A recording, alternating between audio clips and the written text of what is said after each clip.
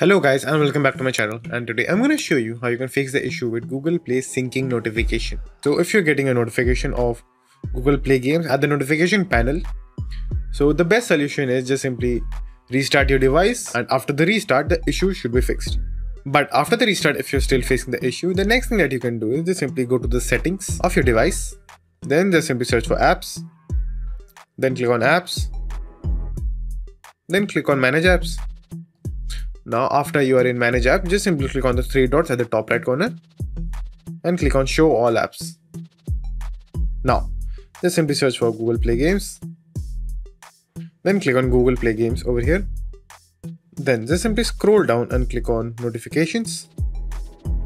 Then over here just simply disable show notification, and after a few seconds just simply enable that and your issue should be fixed. So that's it, and thank you for watching. And do like and subscribe to my channel, and take care.